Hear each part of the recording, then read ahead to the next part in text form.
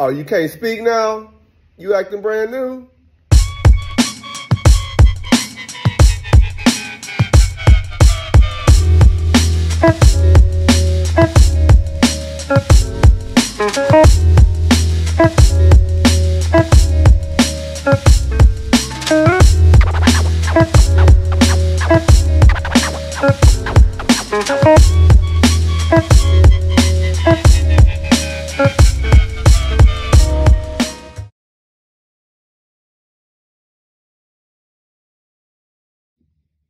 What's going on, folks? It's D. White, founder of JustBlackThoughts.com.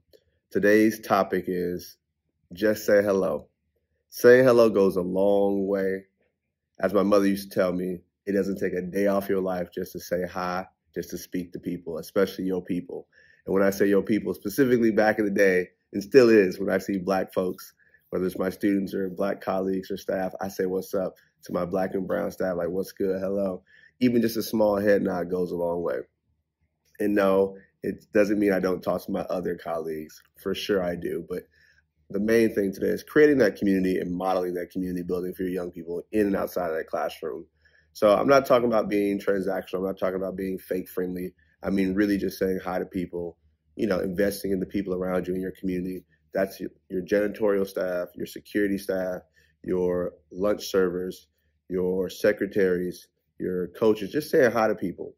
I know one of the things I used to do, and I still do to this day, is when I see someone in the hallway, I'll check in. Those 30 seconds, I know we're busy and we're fleeing, but just saying hi, giving a pound, a handshake, just investing in the people around you, creating that sense of familiarity, that sense of trust.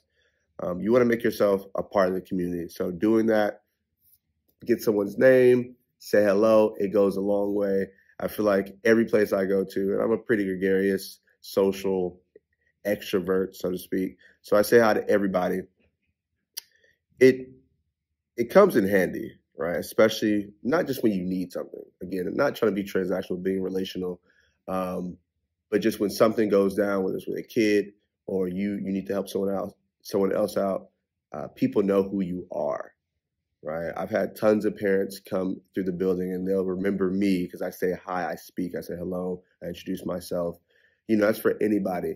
And so if there's a kid who's, lost in the school or someone's roaming around, they know to come to my room because they've seen this guy, that being me, Mr. White. That guy always says hi and always speaks. And people don't forget that. People remember when you say hello to them. I've had students I've taught during the summer, and their parents will remember me because I said hi to them years before and years after. And so it's really just about being genuine. It's about being amicable. It's about being warm to people because people will reciprocate that, and you create a connection with folks. Again, teaching can be really isolating, especially when you close that door to your classroom, just you and the kids. And so why does that matter to me as a Black male educator? Especially for my Black and brown students and for my white students at that. Seeing two Black folks connect in a positive way is important. So I have an open door policy, which I'll tell you later about in another video. But I'll have colleagues come by just to say hi. And I'll say, hey, kids, let's say what's up to such and such. The kids will see me dap up, hug my colleague. Because I think that's just a positive image of just seeing two Black folks, right, connect in a positive light. And it's not about being performative, but really just being genuine. That's my guy. So kids will see, oh, those two teachers are connected, right? So kids want to see a support network. And so they'll see teachers connect with each other and they'll feel that much more safer, right? Because then kids will know, Mr. White's got my back. He's going to tell me to go see my counselor, which he knows really well, or he knows such and such really well. I trust his judgment that this person, it's essentially like a cosign, right? And lastly, I'll say, why does it matter to me? Even if I have professional differences with some of my colleagues, I still have to remember we have the same goal of serving our young people and making sure they're safe, making sure they're learning, making sure that we're creating a context and a space for them to grow, to learn, to evolve. So I don't get too bent out of shape. I try not to take anything that's happened during the day home in terms of like personal stuff or professional differences or disagreements. And I'm human. I sometimes steam about it in the car, for sure. I steam about it in the bus. However, I have to remind myself that I'm gonna have fall from graces. I'm gonna have moments, and I hope my colleagues can remember the positive interactions we've had over the time and not pigeonhole me to one or two negative interactions. So again, this is just about saying hello and speaking to people. It's not about necessarily finding your tribe and being sequestered and bogarting. No, I just like saying what's up to people, investing in the people in your community, because schools are a community space, and we want to honor that. We cannot forget that that learning is social, that teaching and learning is social, and that it's communal.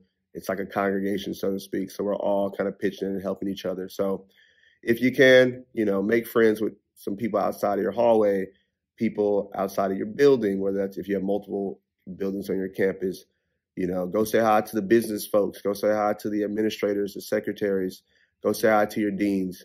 All right, it goes a long way in people just feeling connected and people feeling safe and seen and heard. So I'm D. White, founder of justblackthoughts.com, and I'm just one Black male educator giving my thoughts. Peace.